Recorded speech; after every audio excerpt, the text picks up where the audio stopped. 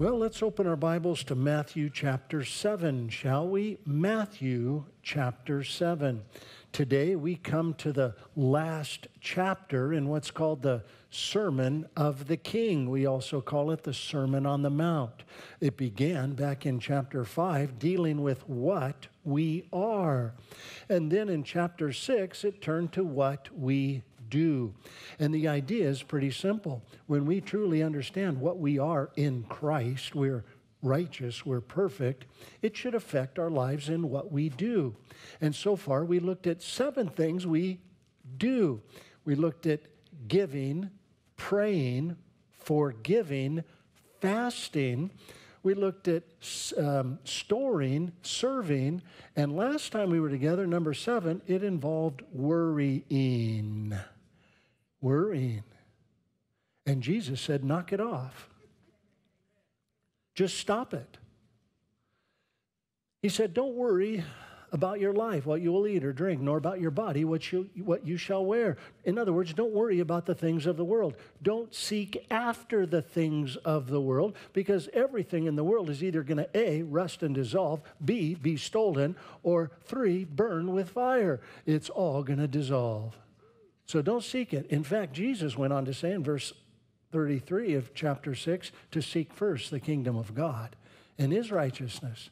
So don't worry about anything else. Now, this brings us to chapter 7, where Jesus deals with a few more things about us doing, if you will. So let's pick up our reading in verse 1, and we'll read down through verse 14 in our study today. Matthew chapter 7, beginning in verse 1. Judge not, that you be not judged. For with what judgment you judge, you will be judged. And with the same measure you used, it will be measured back to you. And why do you look at the speck in your brother's eye, but do not consider the plank in your own eye? Or how can you say to your brother, let me remove the speck out of your eye, and look, a plank is in your own eye? Hypocrite. First remove the plank out of your own eye, and then you will see clearly to remove the speck out of your brother's eye. Do not give what is holy to the dogs, nor cast your pearls before swine, lest they trample them under their feet and turn and tear you in pieces. Ask, and it will be given to you. Seek, and you will find. Knock, and it will be open to you. For everyone who asks receives, and he who seeks finds. And to him who knocks it will be open. Or what man is there among you? If his son asks for bread, will he give him a stone? Or if he asks for a fish, will he give him a serpent? If you then, being evil, know how to give good gifts to your children, how much more will your Father who is in heaven give good things to those who ask him? Therefore, whatever you want men to do to you, do also to them. For this is the law and the prophets. Enter by the narrow gate, for wide is the gate and broad is the way that leads to destruction, and there are many who go down in by it. Because narrow is the gate and difficult is the way which leads to life, and there are few who find it. Now, in these first 14 verses, if you're outlining our study today or taking notes, we're going to look at 4 more things in light of what we do. The first thing involves judging. That's in verses 1 through 6. The second thing involves asking. That's in verses 7 through 11. The third thing involves doing. That is in verse 12. And the fourth and final thing involves entering. That's in verses 13 and 14. So let's drop back and look at this first section. It involves judging. And we would mention 3 things in verses 1 through 6 about judging. Number 1, first of all, we have a command to stop judging. A command to stop judging. Look at verse 1 again. In Matthew 7:1, judge not. Stop right there. There's the first thing. Now, this is an imperative or a command, but the grammar implies that this is an action that is already in progress.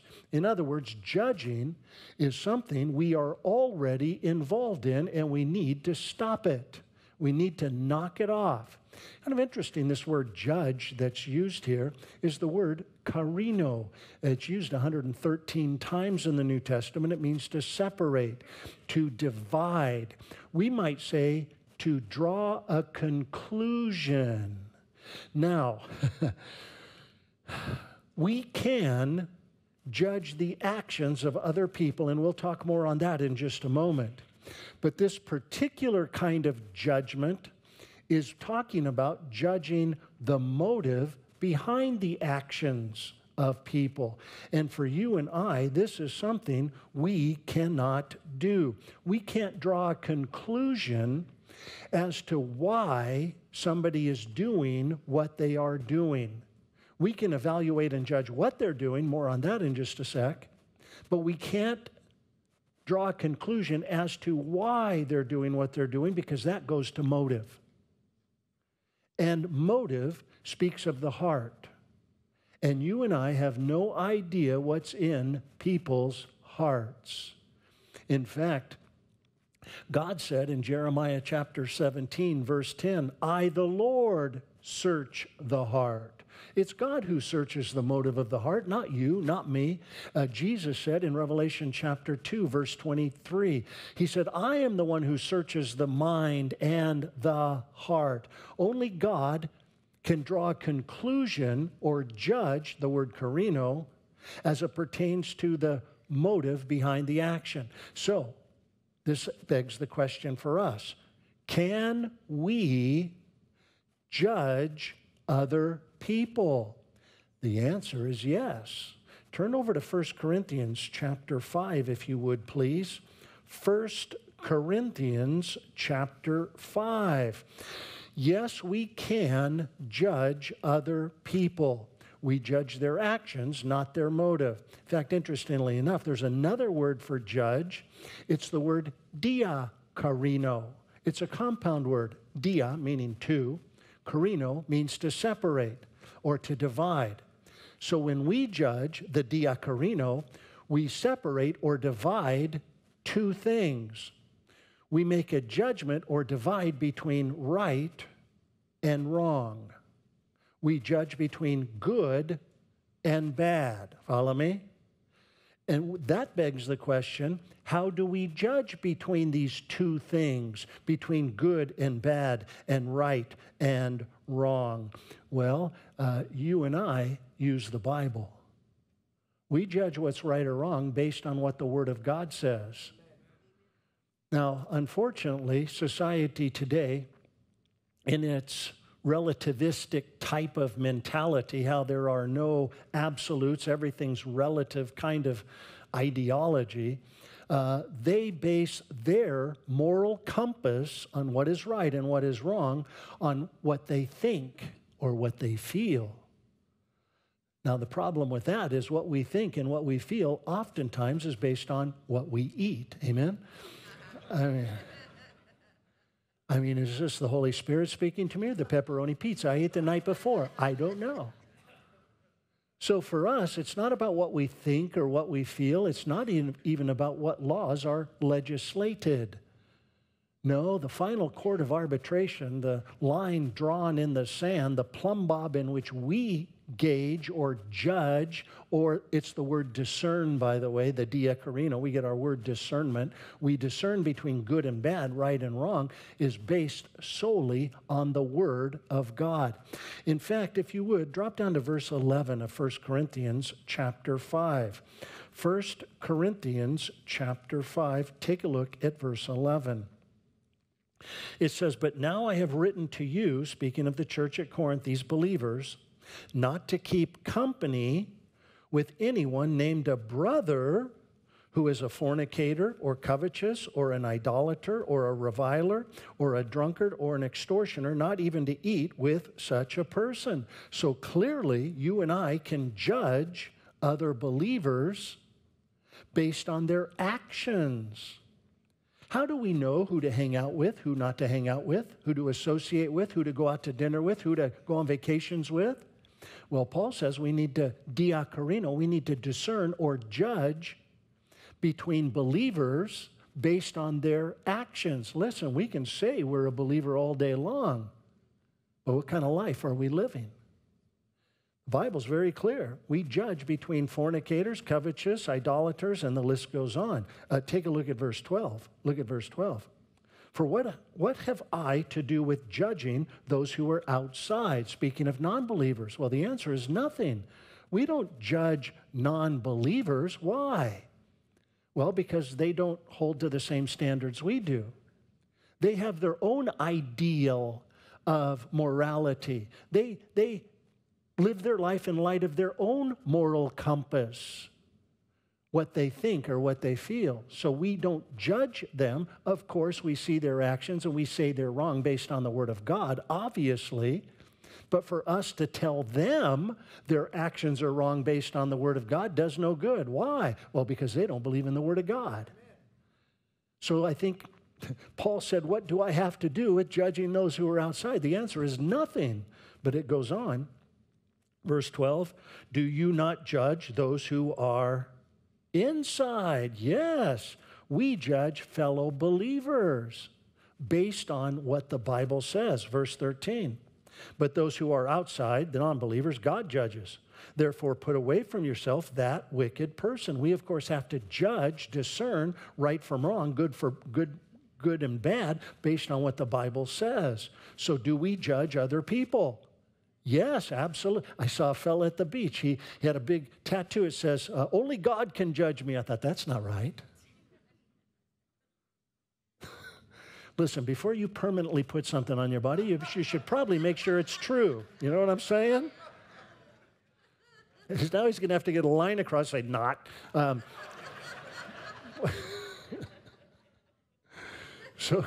So clearly we can judge other people. In fact, look at verse 1 of chapter 6.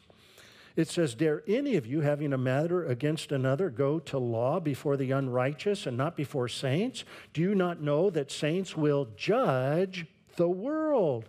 And if the world will be judged by you, are you unworthy to judge the smallest matters? Do you not know that we shall judge angels? How much more the things that pertain to this life? Of course we're going to judge men and angels. That speaks of the millennial kingdom, by the way. But the point is, if we're going to do it then, surely we're qualified to do it now. What qualifies us to judge the actions of other people, other believers today? Oh, we have the Bible. It's not wrong because I think it's wrong. It's not wrong because I say it's wrong. It's wrong because God says it's wrong. And this is for us, by the way, for believers. And unfortunately, a lot of churches and denominations and cults today, they do the weirdest, wackiest, way out things. And I've heard pastors say, well, I just feel it's the right thing to do. You feel it's the right thing to do? Look, I feel like I need a back rub, but what does that mean? You know what I'm saying? I feel like I need new shoes. What does that have to do with any? Who cares what we feel? Who cares what we think? The bottom line is, what does God's word declare? Capiche?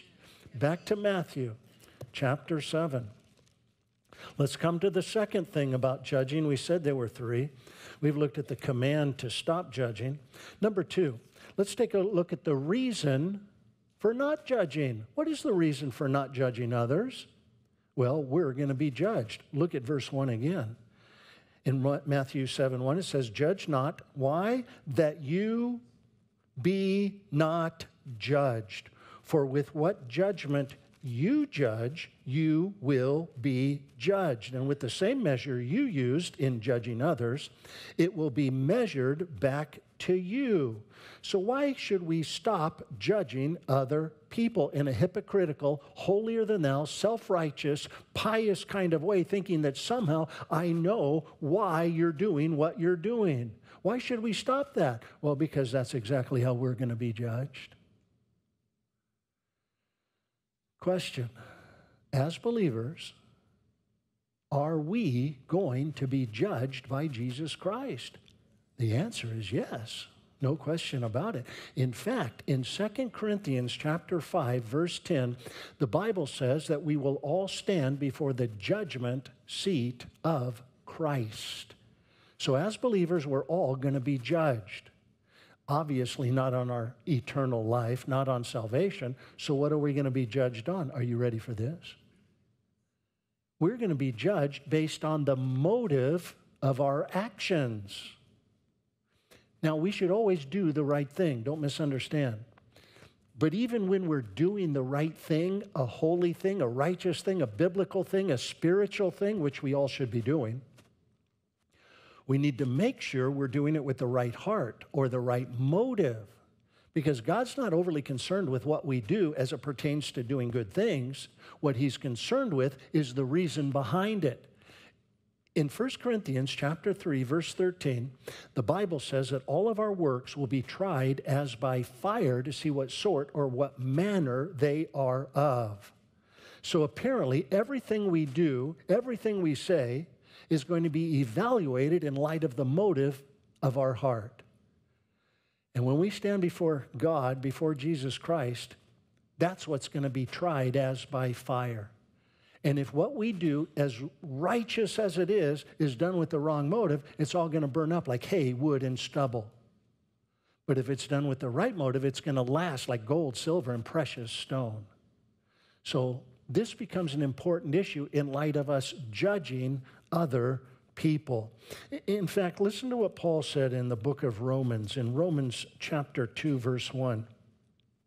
He said, therefore, you are inexcusable, O man, whoever you are, who judge. For in whatever you judge another, you condemn yourself. For you who judge practice the same things. But we know that the judgment of God is according to truth against those who practice such things. And do you think this, O man, you who judge those practicing such things and doing the same, that you will escape the judgment of God? The answer, of course, is no. Listen, we need to be careful. We need to stop judging other people in light of their motive. Only their actions we can judge, not their motive. Because when we judge other people's motive, we judge their heart, we're putting ourselves in the place of God. And I'm pretty sure he doesn't like that. So for you and I, it's an important point to be sure. Well, back to Matthew chapter 7.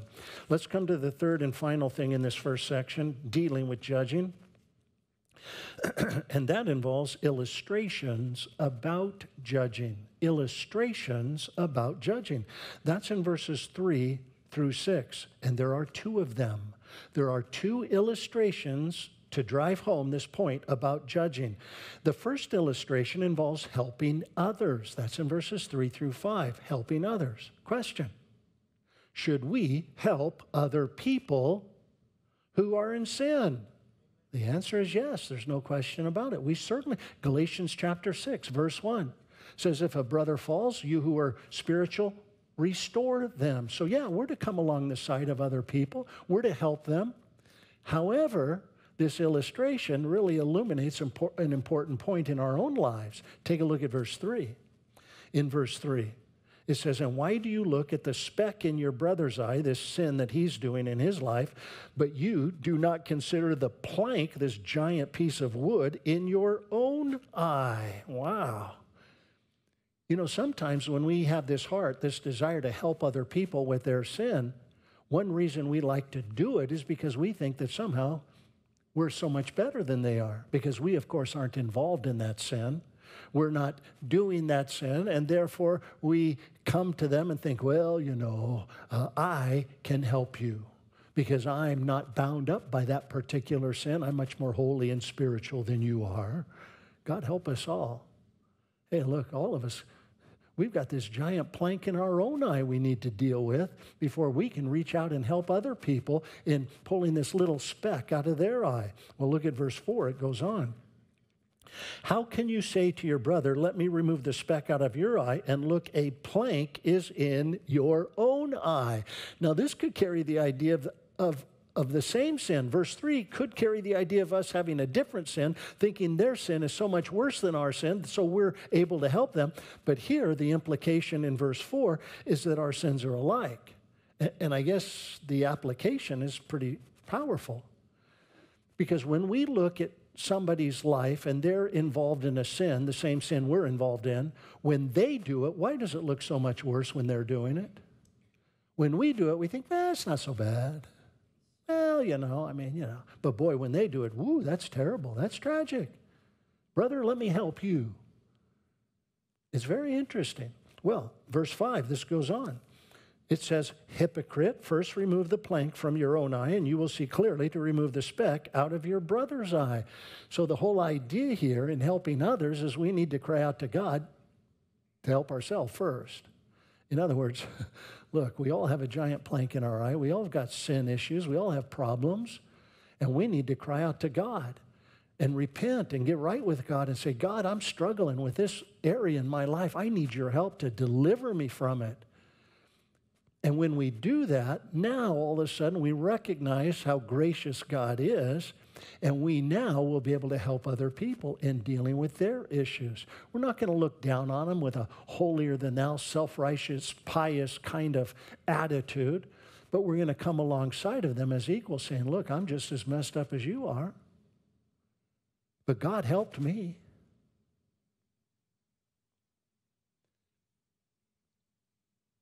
God delivered me, and if he could save me, listen, there's nobody beyond his reach.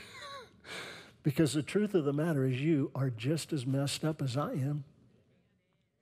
And that's messed up. But praise be to God when we cry out to him and say, God, please help me, forgive me, deliver me. Man, he is so faithful. And then now we can come alongside and help others. I love this first illustration, helping others. Number 2, the second illustration involves giving to others. Giving to others. Look at verse 6. It says, do not give what is holy, probably speaking of the gospel message, to dogs, nor cast your pearls before swine. Why? Lest they trample them under their feet and turn and tear you into pieces. Wow. So in the context of judging, we need to judge or discern between two things, those who are dogs and pigs and those who are not. Follow me? So we have to determine who's a dog and who's a pig and who's not. You say, Clark, that's easy. My husband's both. Just kidding. No, I'm not. Now, please don't think of a cute little dog, this puppy, and these little pigs, with the pot bellies, and they run around the house, and you pet them and have them on leashes. I mean, no. The context is dealing with wild dogs and wild pigs, things that can turn around and tear you to pieces. In fact, turn over to Matthew 10, if you would, please, just a couple of pages to the right. Matthew chapter 10. Because it would seem we need to judge, we need to have discernment between those who are open to the gospel message and those who are not open to the gospel message, dogs and pigs. Now, true, we should tell everybody about the gospel. Don't misunderstand. We tell everybody about Jesus. But the point is, if we're dealing with dogs and pigs, we're wasting our time. We tell them the truth, but they're not open to it. So what do? We go find people who are. I like what Pastor Chuck used to say. People asked him about Israel, as his many trips to Israel. Pastor Chuck, why don't you do some evangelistic outreaches in Israel? He said, I love this. He said, I like to fish where the fish are biting. In Romans chapter 11, God has veiled the gospel to them. There's a blindness supernaturally. So there's a parallel here. In fact, in Matthew chapter 10, when Jesus sent out the 12, down in verse 14 of Matthew 10, he tells them this. He says, and whoever will not receive nor hear your words, speaking of dogs and pigs, then depart from that house or city, shake off the dust from your feet. Assuredly, I say to you, it'll be more tolerable for the land of Sodom and Gomorrah in the day of judgment than for that city. So for you and I, we judge or discern between those who are open to the gospel and those who are not open to the gospel. Seems pretty straightforward. Well, back to Matthew chapter 7. Let's come to the second thing we want to look at. We have to hurry. We've looked at judging. The second thing involves asking. asking. That's in verses 7 through 11. And we would mention two things about asking. The first thing involves the command to keep asking. There is a command to keep asking. Look at verse 7. Back in Matthew chapter 7, look at verse 7. It says, ask and it will be given to you. Seek and you will find. Knock and it will be opened to you. Now, asking, seeking, and knocking, these are all imperatives. They're all commands. And the grammar is such that it indicates a continual action. In other words, we are commanded to keep on asking, keep on seeking, and keep on knocking. Now, when it talks about asking, seeking, and knocking, these all carry the same idea. We call it prayer. Keep on asking, keep on seeking, keep on praying, we would say. You say, okay, Clark, I'll bite. What should we keep on praying for? Well, in the context of our passage, it's dealing with judging. So apparently, we need to keep on praying about this issue of judgment. So what should we ask God for in light of us judging other people's actions? Wisdom would be a good thing. We should ask God for, God, give me wisdom to be able to have discernment or judgment between what is good and what is bad. And give me wisdom in how best to approach it. Not with a holier-than-thou kind of attitude, thinking that I'm so much better than everyone else. But Lord, give me wisdom. And here's the good news, class. According to James chapter 1, verse 5, the Bible says, if any of you lacks wisdom, and that little preposition is in the first class condition, by the way, it says, since in fact we do lack wisdom, let us ask of God, who gives liberally to all. So all of us need wisdom. Okay, 3 of us anyway, fine. We all need wisdom in being able to judge or discern between right and wrong, according to the Word of God, as well as how to implement that in helping others and giving to others. So it really pulls this whole context together. Well, number 2, we said there were 2 things about asking. Number 1 is a command to keep on asking. The second thing, and I like this one, it involves the confidence we have in asking. The confidence we have in asking. That's in verses 8 through 11. Take a look.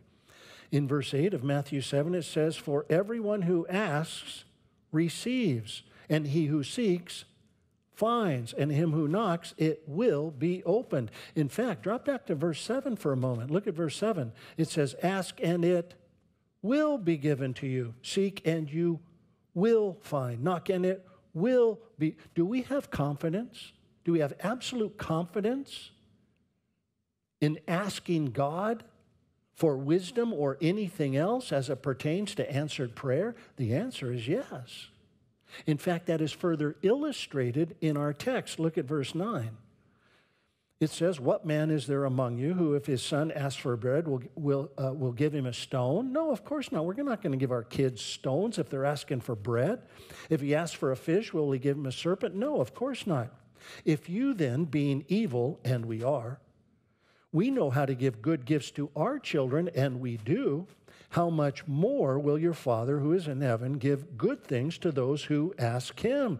Boy, listen, we have confidence in asking God in prayer. Absolute confidence. In fact, in 1 John chapter 5, verse 14, John says, this is the confidence that we have in him, that whatever we ask, according to his will, he hears us. Does God answer every single prayer of the believer? I think he does.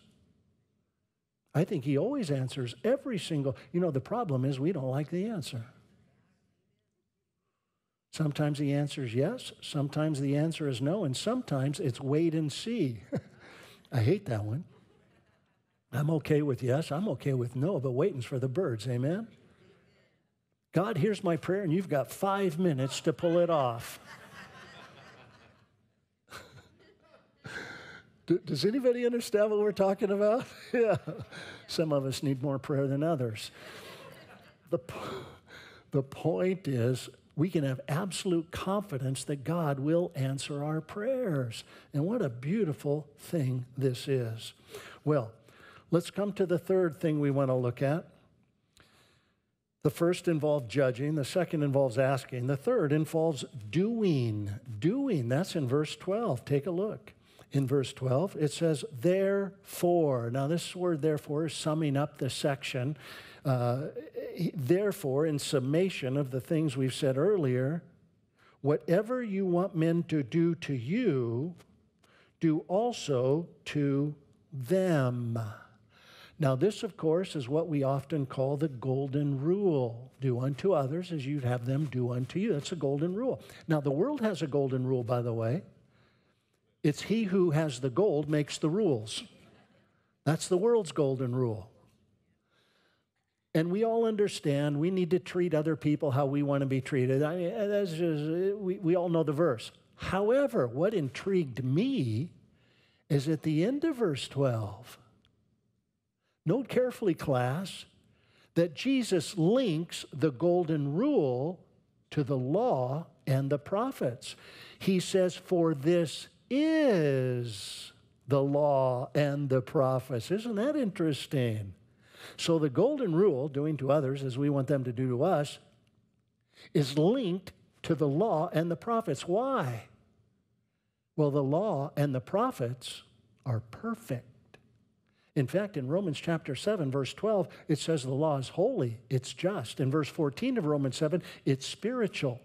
So the law and the prophets, those who spoke God's word, are perfect, holy, spiritual, righteous. I mean, it's a picture of God. So the law and the prophets point to and speak of God, which is interesting in light of what we saw back in Matthew chapter 5, verse 17. When Jesus said, do not think that I came to destroy the law and the prophets, but to what? Fulfill them. So Jesus Christ fulfilled the law and the prophets. Question: how did he do it? Well, Jesus did not fulfill the law and the prophets by what he did. He fulfilled them by who he is. Who is Jesus Christ? Oh, he's God Almighty. That's why we read in 1 John 4, 7, and 9. Is it 1? God is love, 1 John 4, 7. Is that 4, 7, and 8? 2 donuts for you. Yeah, 1 John 4, 7, and 8. God is love. So how do we treat other people? With love. We love them. You say, but Clark, there's some real stinkers out there. Yeah, like you're not one? Hey, look, we're all a bunch of stinkers. Okay, that was bad. Not even one amen. Okay. You say, Clark, I could have got this kind of abuse at home.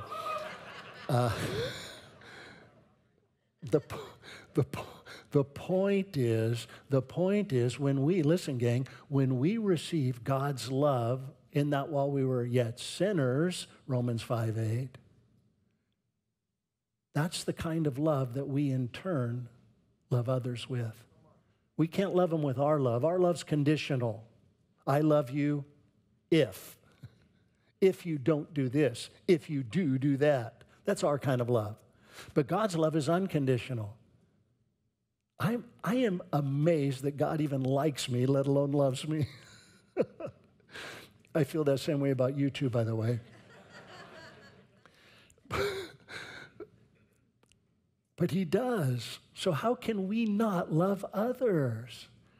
You know, it's his loving kindness that leads to repentance. Not a heavy hand, not condemnation, not the law. Because the law was never given to make us righteous. It was just given to show us our need for righteousness.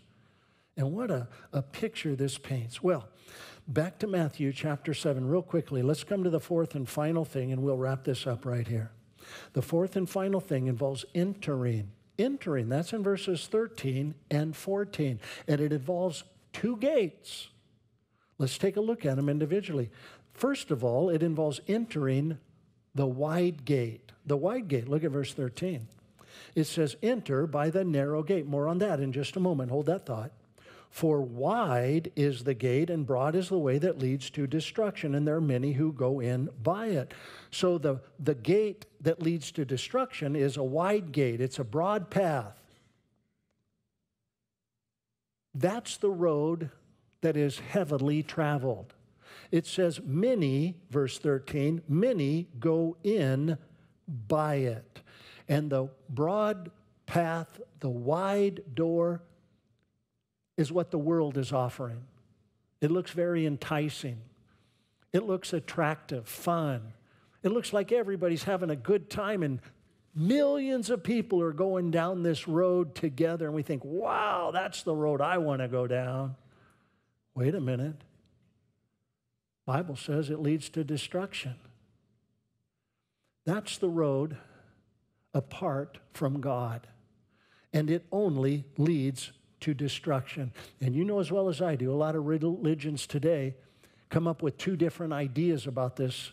They say, well, you know, you don't have to believe in Jesus Christ to go to heaven. You just have to be sincere about what you believe in or who you believe in. Because really, you know, I mean, we're all worshiping the same God. It doesn't matter what you call him or her. It's all good. And then there are the other groups who say, well, you need to believe in Jesus Christ to go to heaven, and you got to knock on so many doors, and you have to rub so many beads, and you have to wear special underwear, and you have to, you follow me? Hey, listen, there's a lot of groups out there like that. Because the truth of the matter is, all roads do lead to God. Everyone's going to stand before God, saint and sinner alike. But there's only one road that leads to heaven. And that brings us to the second gate. That is entering the narrow gate. Look at verse 13 again. Look at verse 13. It says, enter by the narrow gate. Now drop down to verse 14. Why?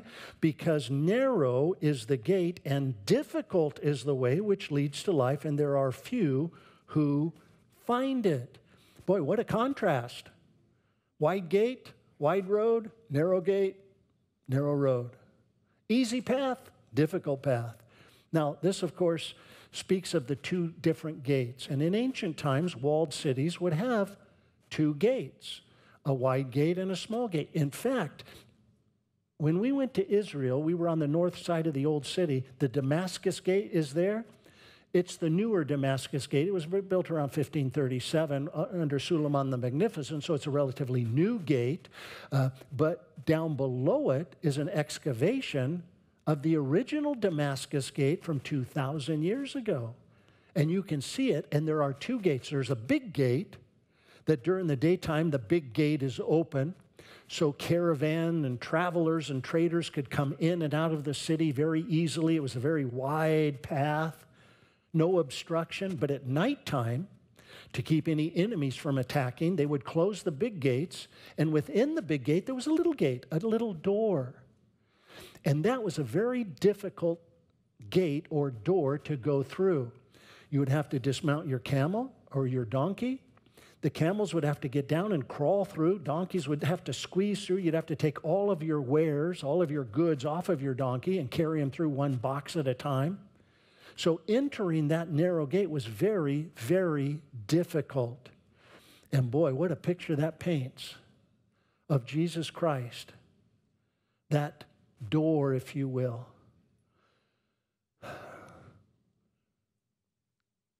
Because there is only one door to heaven, and it's Jesus Christ. In fact, in John chapter 10, verse 9, Jesus said, I am the door, and he who enters by me shall be saved. There's only one way to heaven. It's through Jesus Christ. John 14:6, Jesus said, I am the way, the truth, and the life. No man comes to the Father but by me. Now, when we come to faith in Jesus Christ, that guarantees our eternal life. Praise God, hallelujah for that. But don't misunderstand. It will be difficult. Following Jesus Christ isn't easy. Your family will scorn you. Your friends will mock you. Your coworkers will ridicule you. You'll be hated by all. Boy, isn't that a great incentive to get saved? In John 16:33, Jesus said, in this world you will have tribulation. Jesus said they hated me. Guess what? They're going to hate you. My translation. But ultimately, listen, gang, ultimately, this is the biggest choice all of us have to make in our life. Because all of us have a lot of choices to make in life. Do we choose this or that? Do we go here, buy this, buy that, go here, go there? Look, there's a lot of things we have to choose. But this by far is the single most important choice any of us will make because it involves our eternal life. When Moses was talking to the children of Israel in Deuteronomy chapter 30, in verse 19, he said, today I set before you life and death, blessings and curses. Therefore, choose life and live. And as we bow our hearts before the Lord, as Pastor Doug comes out, I guess the question that faces each and every one of us is very simple. What decision have you made in your life? What choices have you made as it pertains to the wide gate or the narrow gate? Maybe you're here today and you've not really made that choice, that decision to follow Jesus Christ. But God's been stirring your heart. Or maybe you've just walked away from God. Put God on the back burner, but you feel His Spirit tugging in your life, tugging your heart. Or maybe you're just not really sure if you're going to heaven at all. Look, whatever the case may be, right where you're seated, right where you're at today, you can be guaranteed eternal life, and all you have to do is say yes to Jesus. You don't have to get up. You don't have to go anywhere. And there is certainly nothing we can do. So right here and right now, you have to choose which road you're going to go down, which door you will walk through. And if God's been stirring your heart to receive Him as your Lord and Savior, to dedicate your life to Him right here, I just want to pray for you. You don't have to stand up. You don't have to do anything or go right where you're seated. I just want to pray for you. You slip up your hand so I can see it. Yes, God bless you. Yes, sir. Yes, ma'am. God bless you. God bless you. Right in the back, I see it. Yes, in the middle. God bless you. Right here. You can put your hand down. I see it. God bless you. Maybe you're outside on the patio or in the overflow room or out in the foyer, wherever you're at on campus today. Don't put this decision off another moment, because I'm not sure what tomorrow holds, but I certainly know who holds tomorrow. And if that's your heart, I want to pray for you. But before I do, you pray this prayer. You pray it in your heart. You can pray it personally, privately, but pray it meaningfully. Say, Jesus, right here, right now, I ask you to forgive me of all my sins. And I ask you to become my Lord and my Savior. Fill me with your Spirit, that from this day forward, my life would never be the same. That everything I say, everything I do, everywhere I go, Lord, it would just bless your heart. And Lord, I too pray for my brothers and sisters. I pray for all of those who dedicated their life to you today. Father, I pray for your blessing upon them. Encourage them, empower them, strengthen them, lead, guide, and direct them, Lord, into all truth, into all righteousness for your name's sake. Now we ask it in Jesus' most precious name. Amen. Amen.